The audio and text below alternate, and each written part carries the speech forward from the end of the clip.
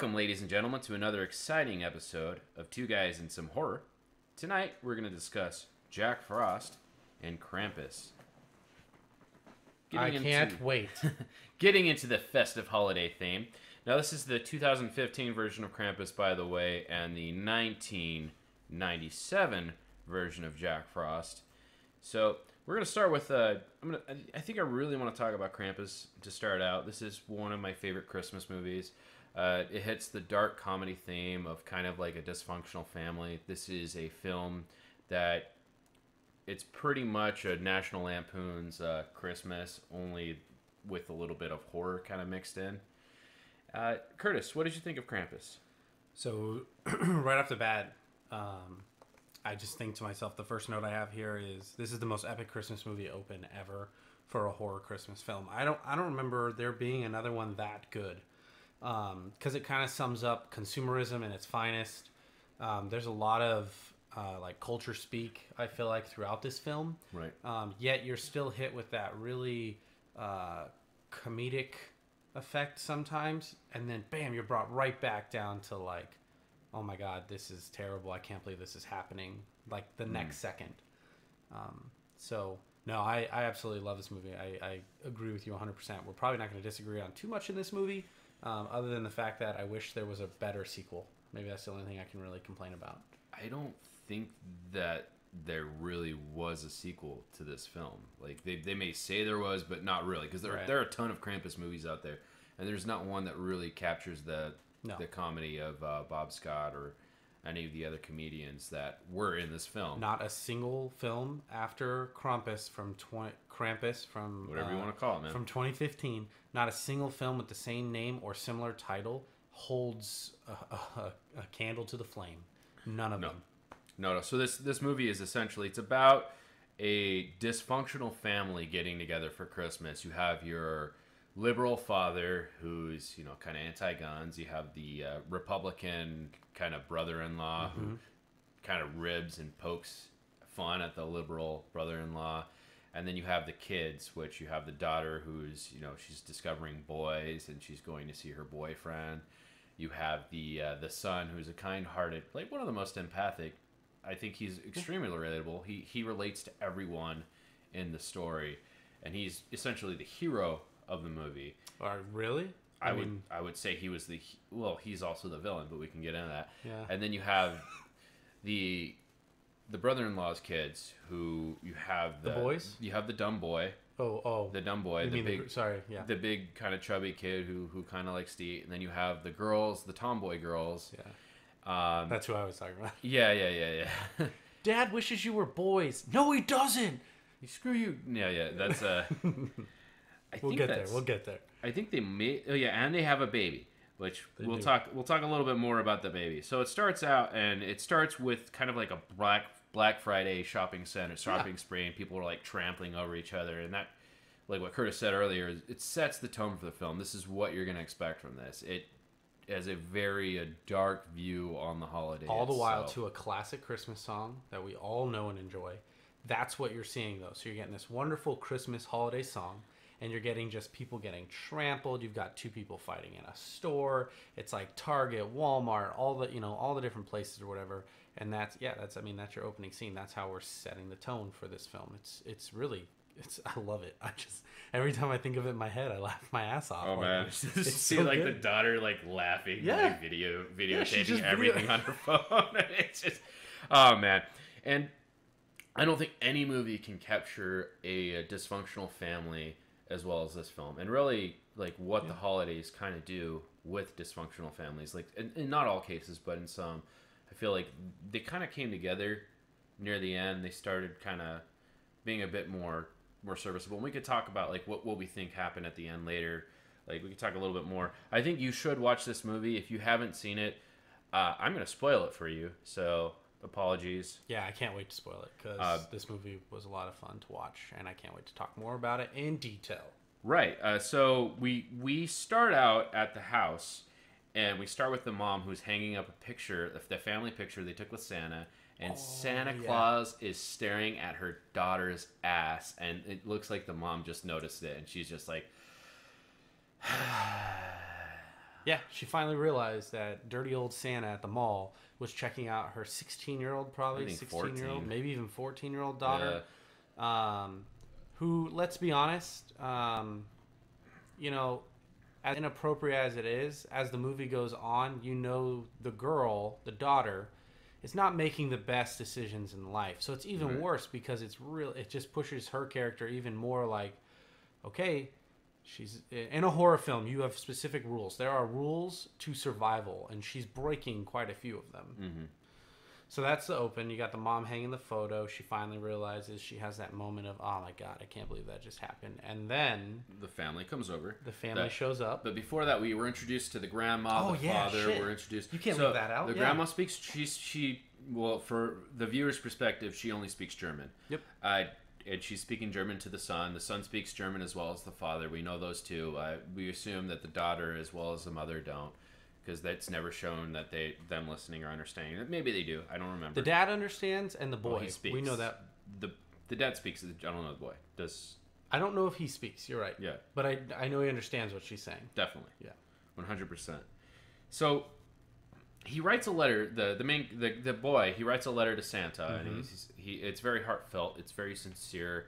He's been very good. Like, you can tell he's just a really good kid, and you're just kind of like, well, I don't dislike any of these characters so far until the family comes over, and then it's just kind of a chaotic insanity. So here's my comparison on this one. Yes. So when that family shows up, it's National Lampoon's Christmas Vacation. Yes. Right? You love the Griswolds, and then the family shows up. You love this family, Adam Scott's family, and then the in-laws show up, the brother-in-law, Right. the sister, and who do they drag with them? Old Aunt Margaret, or whatever her name is. Jesus, criminy, that woman. She is, but okay, as much as I dislike her character right off the bat, Aunt Dorothy. Aunt Dorothy, as much as I dislike her, you grow to like her more throughout the film. Oh, she was my favorite character. The booze jokes, all that kind of stuff. Like, she just, I don't know, she grows on you. She definitely grows on you. She's in a lot of Adam Sandler movies. Conchata Ferrell. Okay. She's kind of the bigger, kind of deeper voiced lady. She Yeah. kind of gives like a little bit slapstick remarks. Like one scene, have you seen Mr. Deeds? Like, Yes, where she works in the I ain't diner. got nothing down there. I used to be a rodeo clown. Yeah. So she's the one who actually holds all of his cards on the wall, right? All of his Right. Hallmark cards that he's making. Right. Okay, she owns a diner. I do. I remember that. I Right, remember right, her right. in that movie. Okay. Anyhow, getting off the sidetrack. Hey, So tangent number one. We're doing pretty good for being 15 minutes in and only having one well, tangent. this is a movie I'm probably gonna gush over for forever. we could make a 2-hour long episode about this movie, but to make a long story short, introduced to the mother of the main character or the boy, the son. What's his name? Ethan? Max. Oh, So crap, Max's way mother, I believe Sarah. Her sister and her sister's husband and their kids come over, and they're all inside there for like 15 minutes, and then they realize that they left their baby in their car. Yep. And so step one, okay, we got these absent-minded Republicans, and we are, as the audience, we kind of think less of them for making the mistake. And then the lady's even like, I can't, I'm tired of getting judged by you. You keep judging me. I can't make mistakes, blah, blah, blah. I have to be perfect around you. It just drives me off edge. So kind of... And she says that a lot of those types of quotes throughout the film, because when Right. they're having dinner and the kids don't really like the food, she's like, well, I don't know why you have to make all this fancy food. Like, we'd be good with, just regular food. And then the mom comes back with a pretty good liner like, well, I can't just make mac and cheese with hot dogs chopped into it. And then the mom goes, why not? Like, she's genuinely like, aunt, why not yeah. the mom and then the Oh. sister? So this Right.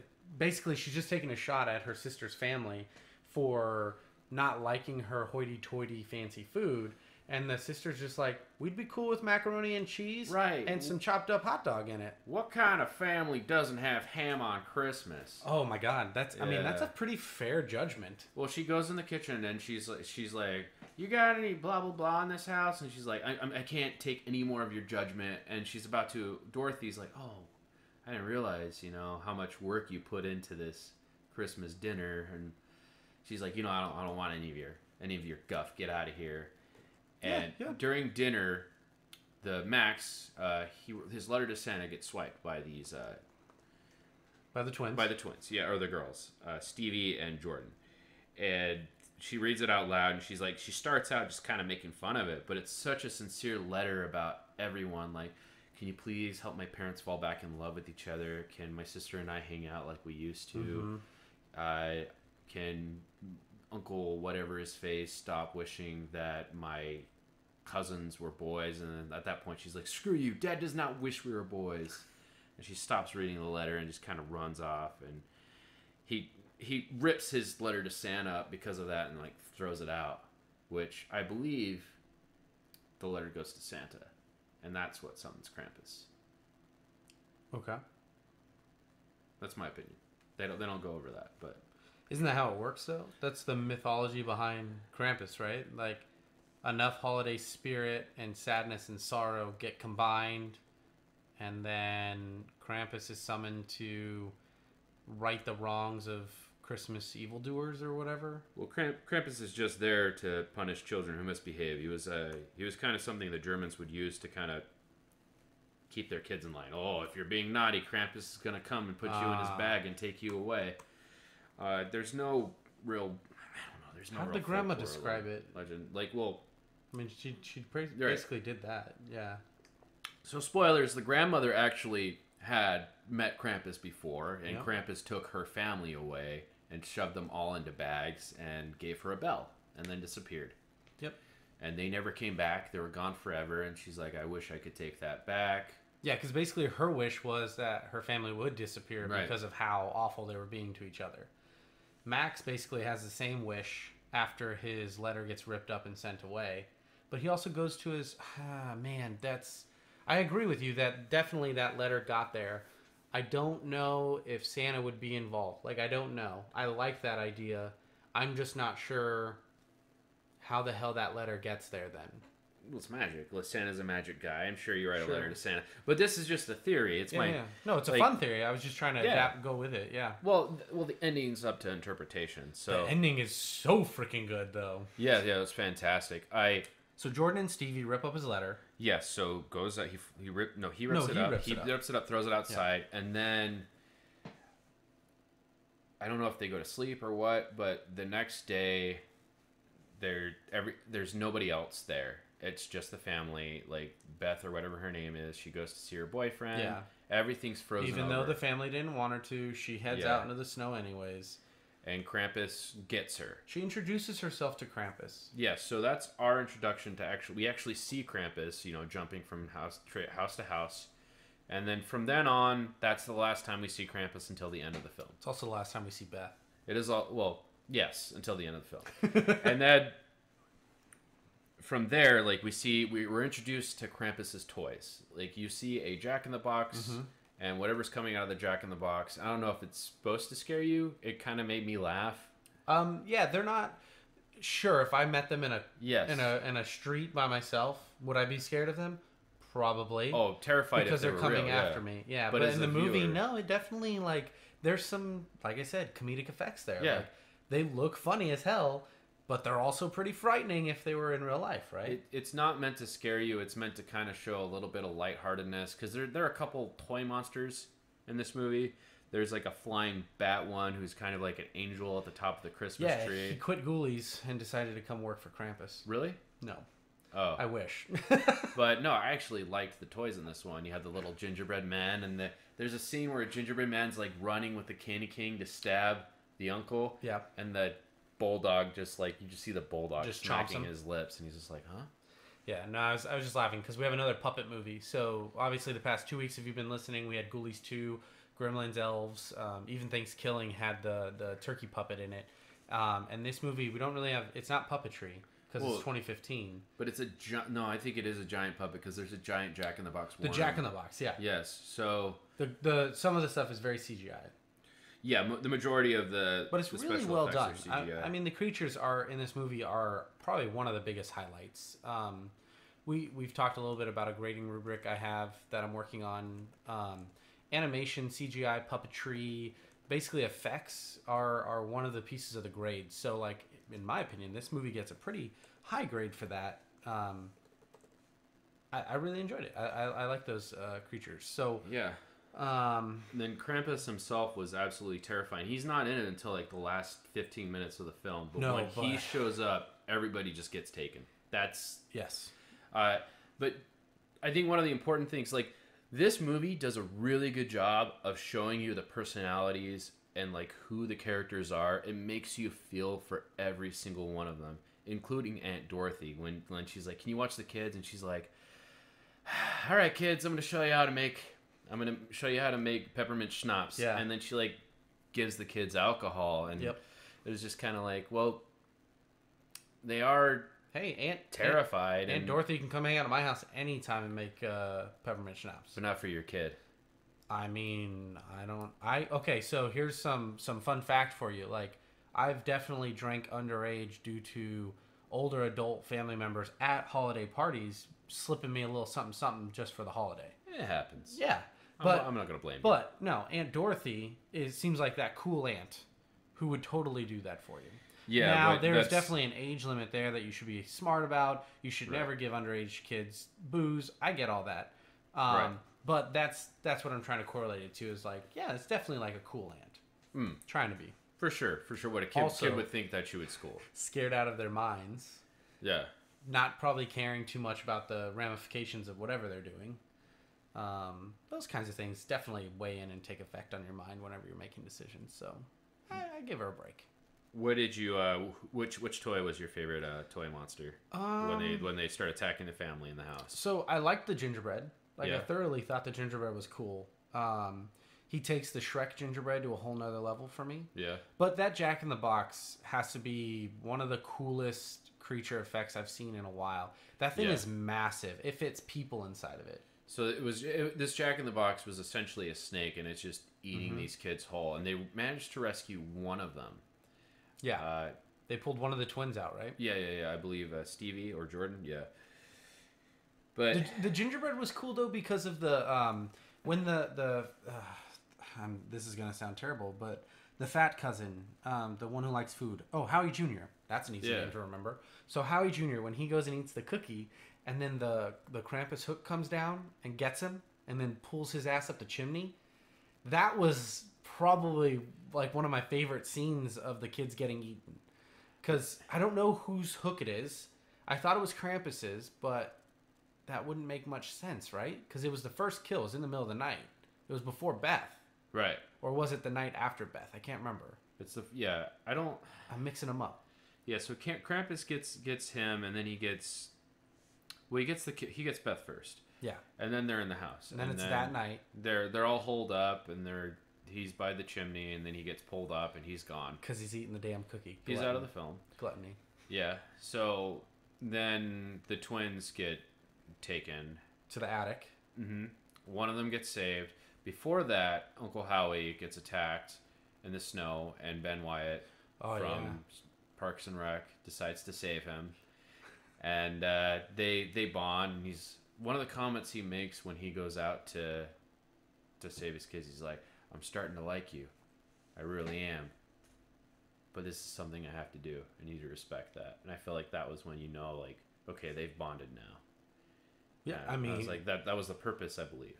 Anytime two people suffer something like that together, like you're gonna bond. You're gonna have this understanding together, regardless of your opinions, right? True Colors came out, and like he kept jabbing at him, and then he started realizing. Well, he called him a damn Boy Scout right off the bat. Like you know, he was making fun of him being a Boy Scout, which is kind of that's one of those musclehead kind of moments. I don't understand why somebody with guns would call someone a Boy Scout. That doesn't make sense. It doesn't. No. Republicans. I grew up in a very conservative family, and they're trying to kind of push the fact that this guy's conservative. You're not going to make fun of a Boy Scout. You wouldn't. The Republicans support Boy Scouts 100%. Most do, yeah. Before we get political, which we're not at all. That's not this podcast. If you want that podcast, please come back in 35 years from now. And maybe a podcast about politics will be done. Okay. Not by me. Not by me. Anyhow, everybody gets taken. Everybody gets taken except for Max, who gets a bell Krampus gives him. And then... That's a gift. Yes. Then Max wakes up, and this is a huge spoiler. Probably skip ahead 5 minutes if you don't want to get spoiled on this, because this is worth watching the movie for. Max goes downstairs, and he sees his family there. And they're like, oh, hey, and they're having a happy Christmas. And then he's like, oh, open this present. Yep. And inside the present is the bell Krampus gave him. And the family just kind of look around kind of awkwardly. And then it shows kind of panning outward to the house. And then outside of the house is a snow globe, which they are inside. Mm-hmm. It shows Krampus holding the snow globe up. And that's it. And that's the end. What do you think about that? I think that's amazing. What do you think they're trapped in the snow globe? I think they're trapped in the snow globe. I think they're trapped in a perfect Christmas day like he wanted. Because at the end of the day, that's what Max's wish was, is he wanted everything to go back to the way it was when they had happy Christmases. Okay. So my theory is that Well, he wanted to take it back at the very end. He said, I'm take my wish back. Yeah. My thing is you got to be careful what you wish for. Mm-hmm. Just because you wanted to take it back doesn't mean Krampus is going to give it back. Okay. Potentially. I think that's a fun... it's an easy ending. Right? That's just following the flow. This is how I like to think about how they ended. This is the second time I've seen this movie. Okay. But I like to think of it as Krampus taught them a lesson. And they're not stuck inside the snow globe. Krampus is looking at them and then just going... Through a snow globe? So he's going, okay. Portal kind of thing? Okay, they learned their lesson and kind of putting it away. Huh. But I feel like they left it open-ended enough for the viewer to kind of... Clark, you literally just blew my mind with that ending idea. I didn't even think about that. Yeah. Because I just stuck with the horror aspect. You just put it back to, like, the light. Like, you brought the end of that film back to, like, a good place, not a bad place. I went to a bad place. I feel like they're all realizing, hey, we were taught a lesson, because they all bonded over it and they all grew, and the kid got his wish. So I feel like it ended on a high note. Holy shit, dude! But that's awesome. Yeah, and that is Krampus. So we're gonna move on to Jack Frost. This movie is about a father who can't keep his promises, dies in a car accident. 1 year later, returns as a snowman who has a final chance. Wait. That's the wrong movie. Oh, wait, you're right. That's not the Michael Keaton movie. What the hell are you doing? Oh, you're right. We watched the bad Jack Frost about a serial killer puppet snowman who decides to murder people. You son of a bitch. I was still in a daze from Krampus. I did that on purpose. You son of a bitch. You almost snuck that in on me. Oh, my God. So for those of you that don't know... there were two Jack Frosts within a year of each other, release date. The first one came out in 1997. That's the horror film that we're going to be discussing today. There's also a family-friendly Christmas movie that came out in 1998 starring Michael Keaton as Jack Frost. Much better film if you're into holiday stuff, which my family and I are. We love watching that movie. But anyways, we're going to be discussing the horror film from 1997, which is terrible. And damn it, Clark, you almost snuck that in there on me, you son of a bitch. So... This movie sets the tone right off the bat. This is not meant to be taken seriously. It's one-liners and terrible kills. This serial killer was put away by a small-town sheriff who he wants to kill. He wants to kill his family and everything he loves. Yeah, it's payback. And yeah, it's a payback movie. And he ends up getting loose. There's a car accident. He gets out. And then... some cryogenic magic fluid flies on top of him and he melts into the snow. Yeah, so it's not the FBI, it's not the CIA, it's some other government ops, isn't it? Because they're pretending to be FBI agents, I thought. Yeah, the guy says he's an FBI agent, which I believe he is, and then there's the guy who works for the company. The scientist or whatever. The company, the scientist guy. Yeah, so Jack Frost is going to be executed. That's what you're talking about. He's on his way to his execution or whatever, and... freak accident happens, yada yada yada. He's out, gets hit with the acid, which like reorganizes his molecular structure into a snowman. Well, he essentially melds with the snow, and he's the ability to turn into water and stuff. But before all this happens, there's this guy giving a Christmas story to what's supposed to be a little girl. What are you going to tell me right now? No, you remember the very beginning of the movie. I do. He's reading a story to his He's granddaughter. like, do you want a scary story or a happy scary story? Correct. And she's like, happy scary story. And that's what her voice sounds like. It's an adult woman. It's a little girl, yeah. It's an adult woman pretending to be an adult woman. Or an adult woman pretending to be a little girl. Is it really? Yeah. Oh, it looked like a little girl to me. You can't even see her. You just hear the voice. Oh, is it really just a voice? I thought she's laying on the bed and you can't see the grandpa. Really? I don't remember seeing the kid. This is my memory. This could be bad. I don't. Maybe I'm wrong. I don't think so. We're heading into the Mandela effect right here. Anyhow, Scott McDonald is Jack Frost. Well, this grandpa tells a very gross Christmas story to his granddaughter. Yeah. And she's like, "What?" He's like, "You wanted a goddamn story, didn't you?" Yeah, he sounds so mean. And shut up and listen. Anyhow, Jack Frost just one-liners galore. So this is what Night of the Scarecrow was supposed to be.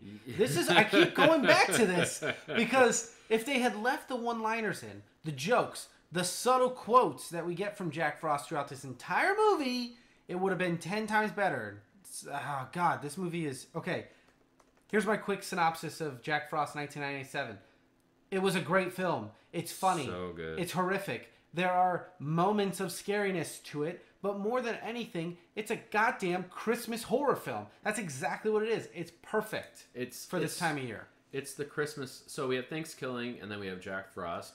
Thanksgiving didn't have the same budget Jack Frost had. I would say Jack Frost is the better of the two movies. Has similar one-liners. And the snowman, you want to talk about the rape scene? We will. You want to talk? Okay. We can do it right now. There's a rape scene in this movie, by the way. I'm still not sold that it was rape. It was rape because he said... I know. He has the carrot. The carrot's not on his nose, and he's doing the motion. He's doing the motions, and then he puts her dead body down, and then he puts his nose back on his face, and he says, "Oh, I'm sorry for doing it so quickly." Yeah. There are references to how fast he came. There were definitely sex jokes. I should leave flowers. So the snowman raped Nadia from American Pie. Yeah, she's like 18, I think, or so. So this was the beginning of her career. Yeah. Yeah. Anyhow, you know who I'm talking about, right? Yeah, I know what you're talking about. That's the only other film I know of her being in that was popular. Yeah. That's what I know her from. American Pie. So that happened. Yeah. Probably didn't need to happen. What was the... I sent you a quote. Holy moly! Billy killed Ted! The Jack Frost there's a snowman in front of the yard. Mm-hmm. He kicks up a snow icicle, and a toboggan hits this kid, and he gets decapitated. Oh, yeah. So whenever they're picking on the little boy, yeah. Yeah. That was the first kill that really kind of gives you some really fun stuff. Holy moly, Ryan killed Billy. The snowman asks the kid's father who died for a cigarette as well. And the guy, he tries to stab or kill the snowman with an axe. And he said, "I just axed for a smoke." Yeah. Jams the axe down his throat. Yeah. Okay, so another fun piece of this movie. Yeah. We were bouncing all over the place, but I think it's gonna make people want to watch it. It's free to watch on Tubi. Please do. It's a great movie for this time of year. The doctor. So when the doctor's checking all these bodies off, like he knows every intricate detail of what's going on with all these kills. I was thinking there was more of a red herring.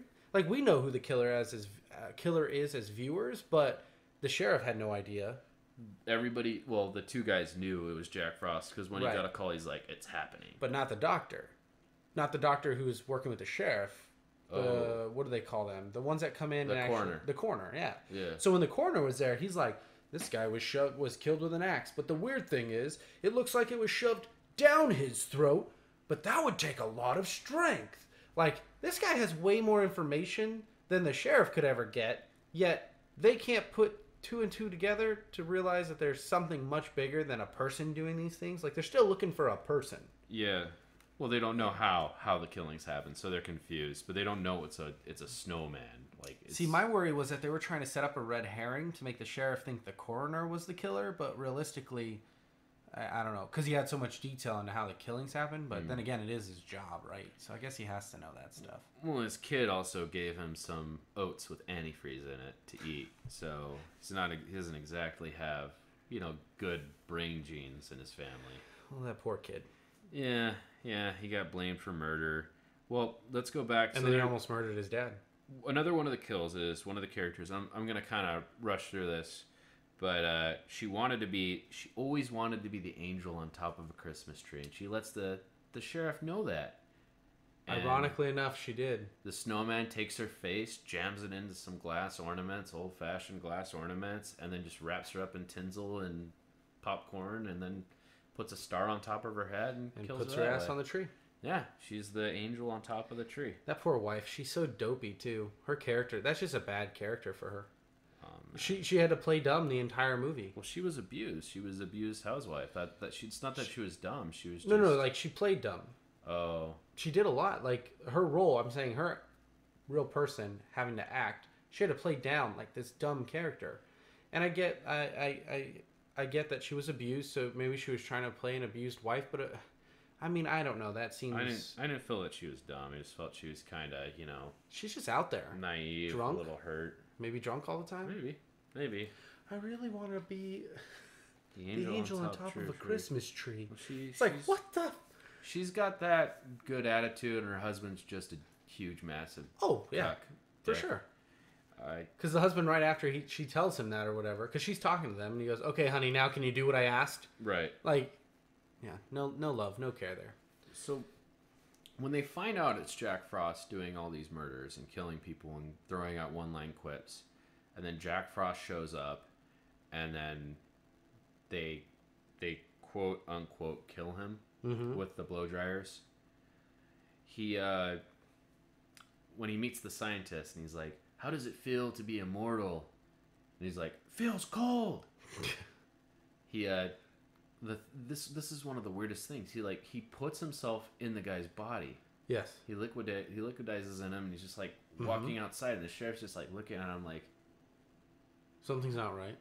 yeah, but he doesn't do anything. But he doesn't know what. I don't know if he knows what to do. Yeah, well, and the scientist is just like, fuck it. Just vomits out Jack Frost. Well, the scientist didn't. Jack Frost vomited himself out because at that point he took over the scientist's body, right? Like, So stupid. there's your suspension of disbelief. That's where it went. It was at that moment, Clark, you were like, No. nah, this shit's not real. Can't happen. No, that not that. It's just I thought it was pretty cool that he took over the body. I I thought thought it it was was pretty dumb that he spit himself out right then and there. It made no sense. well, he couldn't even walk. He barely moved. I mean, he was waddling, and the sheriff wasn't going to do anything. That's your getaway. He's an immortal snowman. Like, what is the Yeah. snowman afraid of? And then he's Plus, he wants to kill the sheriff. Like, that's his whole goal, right? well, right So he's then not and- going to just leave. Yeah, and right then and there, somebody hits the snowman with a car, and he flies in the air, and he goes, "I can see your house from up here." All the quotes from this movie are so good for the killer. Everyone else sucked. Yeah. I'm sorry, but the acting was not great in this film, though. Oh no, it wasn't meant to be. It Even was- Jack Frost wasn't great, but at No. least he had the one-liners. Like, This the is- writers gave him some good ones. Yeah, no, this. I mean, it's a fun movie to watch. Okay, it's got a terrible rating. It's not a great film by any means, but it was pretty fun. Like, I can't complain. Last week I was a pretty grumpy sourpuss with elves, but This is Sharknado. I put this I put up this with above Sharknado. Yeah. Well, yeah, I would too, honestly. Like, Sharknado did it completely on purpose, and Sci-Fi was completely self-aware when they made this. Yeah. And Jack Frost was self-aware enough to... I don't know. I feel like the actors did their best to make a good movie. I think they try to act their asses off. They're just not very good. I felt they did fine. Okay. I didn't have any issues.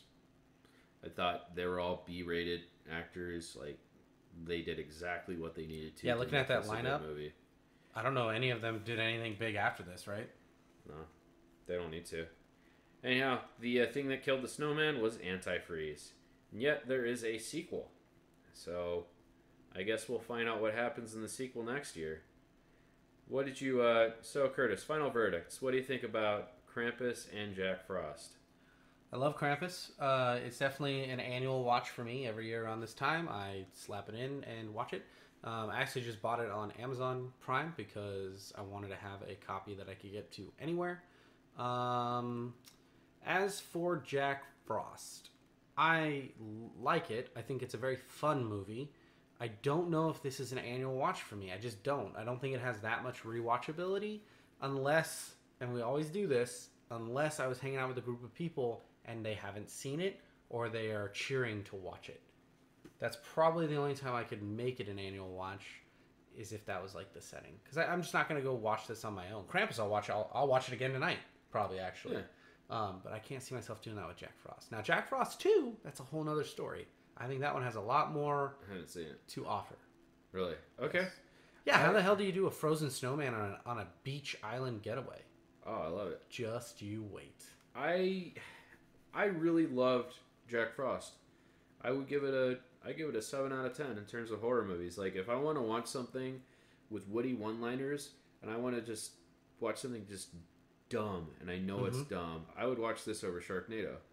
And I know a lot of people love Sharknado for what it is, but yeah, it has a whole cult following. Jack Frost, beautiful movie. Nice. I think I might like it more than Thanksgiving. I love... How? You love that movie. I did. I loved it. You just got stuffed. I think they're both good in their own way. Okay. I will say Krampus is a 9 out of 10. Easy 9 out of 10. Just because of the acting, just because of the writing, just because of the characters, just because of kind of they give you the ability to kind of make your own idea of what happened and set everything in stone. So yeah, nothing is solid. I mean, it definitely has some kind of structure. Yeah, I love it. I love it. Great. Love your opinion. Yeah. So what do you want to do now? No. Well, I guess we can thank you guys for listening to our podcast. We've been Two Guys and Some Horror. You could reach out to us on our Instagram channel, Twitter. I believe we're on... Are we on Facebook yet? Not yet. Not yet, but right now on Instagram and Twitter, it's Two Guys Horror Pod. And that is the number 2 Guys Horror Pod. Well, you could also reach out to us at Two Guys and Some Horror at gmail.com. Yep. If you have any feedback for us, it's more than appreciated. You can also listen to our podcast. We are on Spotify. We are on Google. We're on Apple Podcasts. And a few other miscellaneous places. Yeah. Most of our listens right now are coming from Apple Podcasts and the iTunes desktop app. So that's really good to hear. We thought a lot of our listeners were coming from Spotify originally. But it's good to know that there's all of you out there listening from different medias. So we're out there. We're on all the medias. We're thinking about getting a Facebook page, like Clark just mentioned, set up. It may be set up by the time this episode airs next Saturday, which would be today for you guys. But I don't know. Podcasts are such a funny thing. Future people, past people, present people, all of you, whoever you are listening. We're going to have a lot of different ways to get a hold of us and hang out with us. There's a couple of conventions I have my eye on that we're looking for here locally in Arizona. And who knows, like, maybe we'll see you guys out there at a con near you. Who knows? Thanks for listening. We do appreciate it. Bye, guys.